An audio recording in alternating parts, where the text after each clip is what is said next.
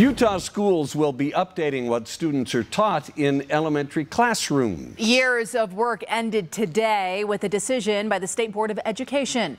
Fox 13 News reporter Maithili Gubi explains what will change. So the 6th grade social studies standards have now passed. A process years in the making. We started this at the beginning of the pandemic, and here we are, and it just ended, and I'm in shock. I have no idea how to feel right now. 19 educators were involved in the process of updating the social studies teaching guidelines in elementary school classrooms, and John Arthur, a teacher himself, is one of them. This is some of the most important work I'm ever going to do in my career. This is going to guide the education of my own daughters as they go on through elementary school.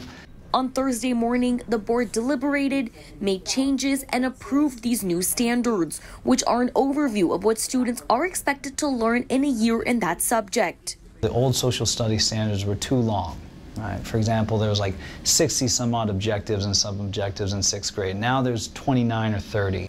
Arthur adds that the new guidelines have a larger emphasis on diversity than before. But once kids open up a book or they look at the standard that's being presented by a teacher and they say, oh, so that's for me. That's where I fit into this story, then they're more likely to care and get engaged. It was a process that involved many voices at every stage. We had, I believe, more public comment on this standard than we've had on any of our standards in the past, and it was a Herculean task for the writing committee to go through all those, board members as well. And there's still work to be done. Are these perfect? I don't think so.